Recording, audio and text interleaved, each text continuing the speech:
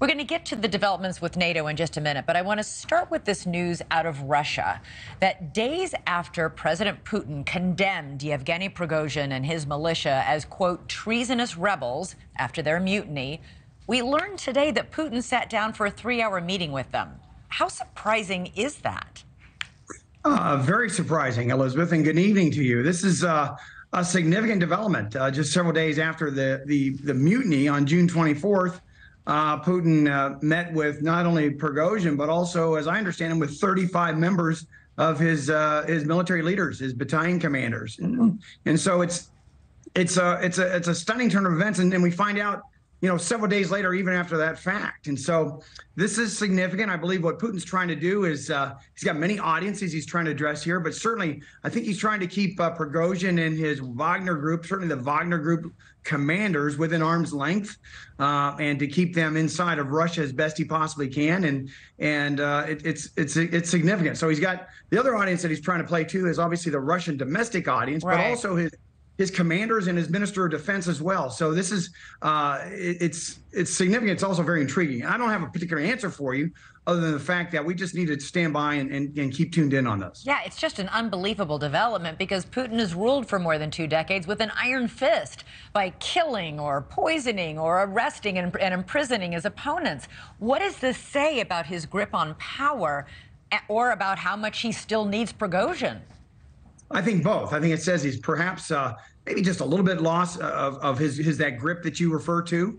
But the fact is that he is, again, still in charge and in power. But I think his leadership and his judgment's been called into question here. And so that he, again, feels that he needs to keep Prigozhin close at hand.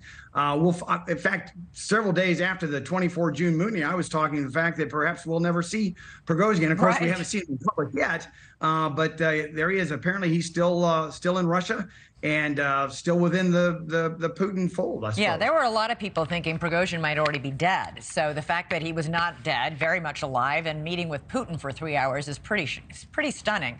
In the meantime, President Biden has agreed to send cluster bombs to Ukraine. This is a weapon now that's been banned by 120 countries, including many of our NATO allies. Republicans in the United States are applauding the decision, while Democrats are very critical of it, saying it crosses a line and jeopardizes our moral leadership. What's your reaction?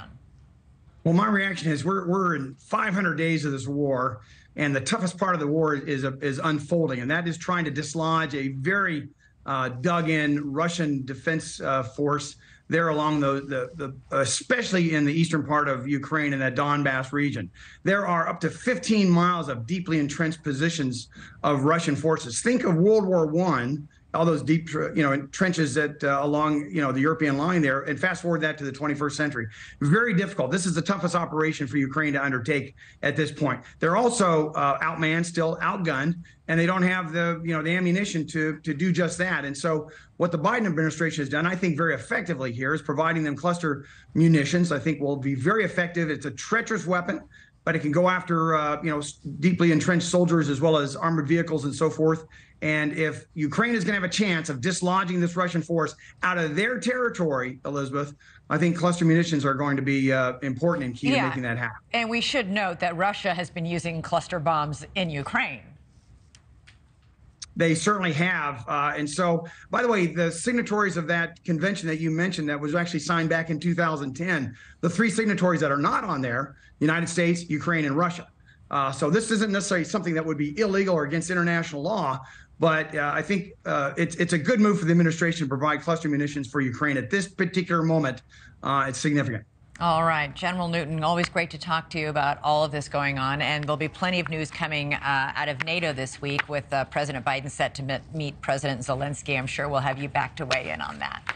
Thanks so much for being here. Good night, Elizabeth. Okay. Thank you for watching. Go to newsnationnow.com to find NewsNation on your television provider. And don't forget to click the red subscribe button below to get more of NewsNation's fact-driven, unbiased coverage.